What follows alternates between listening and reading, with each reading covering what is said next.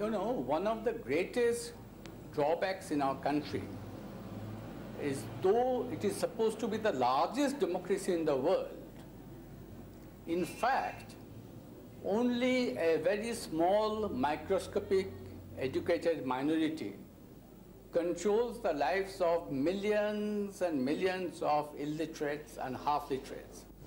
Democracy cannot be meaningful and purposeful unless it is participatory. It's typical that you will find a correlation between increase of literacy and the growth of a more participatory form of government or state, irrespective of the ideology of the state that may differ from country to country. You see, democracy is unreal and incomplete without literacy among the people. See, literacy is a very fundamental requirement to participate in a democratic process.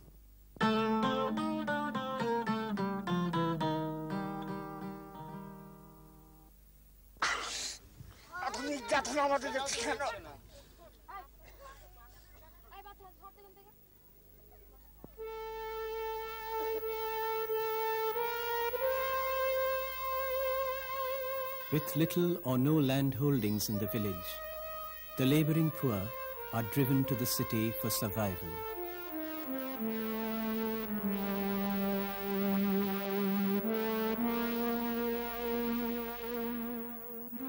Lured by the prospect of a better life, they come to the city, only to find themselves dispossessed, alienated, and ruthlessly exploited.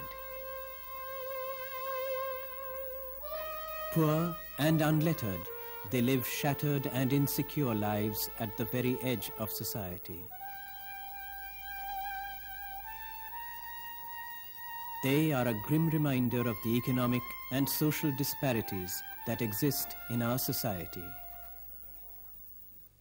Social disparities are more clearly and sharply present in the field of literacy than perhaps in any other field. Because, you know, I give you two figures. In the district of Kottayam, urban, non-scheduled male literacy is 100%. In Jaisalmer, rural, scheduled caste, women literacy is 0.6%. I'm talking about India, not of Germany and Uganda. There are two parts of India, and this is the difference from 100% to less than 1%. Like I was in a district called Sindhi, a totally tribal district. Literacy there, when I was there, was around 20%. Then at another time, I was in Indore, where literacy is well above 50%. And I found that whatever program we took in Indore, the response of the people, the end result was much better. But if we had to take a program in Sindhi, we faced all kinds of difficulties, because our first task was to explain it to the people, and then when the people are not educated, the middleman, the bureaucracy, the entire system exploits them, and the results and the advantages of our schemes, our projects don't reach them. In a modern industry where more sophisticated technologies have to be applied in order to get better quality goods and higher level of productivity has to be achieved, for formal learning, a formal literacy is very essential. For example, take many of our engineering plants, take Maruti, or for that matter a steel plant. Even an ordinary employee is expected to read a drawing, read the manuals. If you follow strictly the technological discipline, you have to naturally follow certain procedures. And here again, every time we innovate a new thing, be it for energy conservation or for simplifying the work procedure or building quality or reliability in the product, we change our procedures, we change our methods of manufacture. The person should be agile enough to understand and adapt himself. And this is not possible only by the word of mouth. In a small establishment it is possible. You can even take him out and train. But in a large establishment where such things have to be understood through literature, published literature and classroom lectures, a level of literacy is very essential in order to attain higher levels of productivity. Many of our development programs, many of our anti-poverty programs assumes that everybody is literate, and that is why they are designed in such a way where they have to fill up so many forms, they have to go to all these big bank offices and government offices, and that is why they have to deal with the formal world and with the official and also with the government world, and there they feel very much disadvantaged. And that is why we so often find that there are some middlemen or some kingpins who have been sort of dominating all our programs at the grassroots level, at the village level, and they take over sort of. Not only economy, that's why it is to be pointed out. People sometimes think that only by economic development, the weaker section, the tribals, the scheduled castes, they will advance. No, that's why they say that the economic and the educational, both development is needed for their emancipations. Unfortunately, in our system, we have been linking literacy with jobs. People invariably say, if you're going to make someone literate, are you going to provide him a job? The key issue is literacy is required for self-respect, self-esteem, and to be an active member in the democratic process.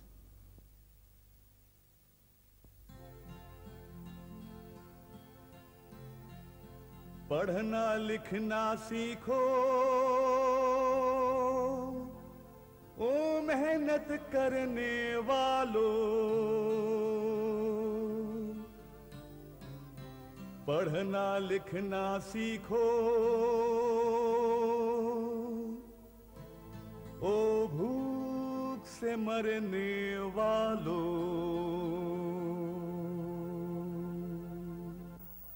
Literacy is at the beginning of social awareness and genuine democratic participation. It gives a voice to the poor and language to the unlettered to seek and obtain justice and equity. How can there be participation in the absence of education and literacy? I think that this adult education has a very positive role to play to make democracy really alive and functioning in this country. Some people express their fears, or whatever you call it, apprehension, that this may lead to a conflict situation. I definitely think that it will not lead to any conflict situation. On the other hand, it will lead to lessening of tension, because the powerful sections take advantage of the illiteracy and ignorance of the poorer sections of the people. Once they realize that they are also cognizant about their rights, their privileges, they will think twice before they try to exploit them again. So far, literacy movement has been sort of a philanthropic movement. Literacy movement cannot succeed as a philanthropic movement by feeling that some people, the rulers or the parties say, no, our country should be more literate, little more literate. No, little more literate is no good. Kothari Commission has suggested in 1966 itself that if literacy movement is to succeed, it has to be done on a war footing. It can succeed in 5 years. It cannot succeed in 10 years or 15 years. To my mind, the political climate question really boils down to saying that there's got to be a wider assurance there's got to be a wider message given by the state apparatus that it is interested in remedying the situations of mass-scale oppression of people. What I mean is that you cannot have a situation where you are, where the state is neglecting the needs of, let's say, lakhs of people in a context like Bhopal, where people have been waiting for years now after the world's greatest disaster, industrial disaster, took place there, for basic minimum measures of legal and medical redressal. You can't have millions of people waiting like that for, their bit of justice, and at the same time expect that a literacy initiative will succeed. You cannot be usurping millions of people, say, across the Narmada Valley, off their homes in the cause of a developmental activity, and at the same time expect that a literacy drive will succeed in that area. If you want anyone to be educated in that adult group of 15 to 35 in tribal areas, the first and foremost thing is that we must compensate for the wage loss that occurs because he is coming to our school or our adult education unit. Secondly, we'll have to revise our curriculum according to his own milieu. Third, we'll have to teach him in his own dialect in the earlier days.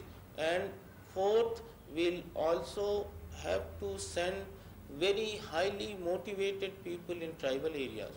Because today, if you go to a tribal area, there would hardly be a school where all the teachers are coming. There would hardly be a school where the teachers are spending the entire time in the school. I think that if we can really design adult education programs in such a way to remove the drudgery of the rural women, it will really help them, and then they will be on par with the men who become literate first. Why they are lagging behind is that we have not really conceived of programs which will impart adult education, literacy, functional literacy, and at the same time help them to do their jobs better and find some facilitating factors to do their work. For instance, from morning till evening, several hours they spend to collect fuel wood and water. Have we done enough to bring water to the doorstep of every rural woman? They collect fuel. Have we helped them to find better alternative for fuel and not struggle with the wet firewood all the time? Gender disparity in our society is extreme, manifest in the fact that most girls have no schooling or drop out early from primary school, and they are tutored through the work they have to do all the time.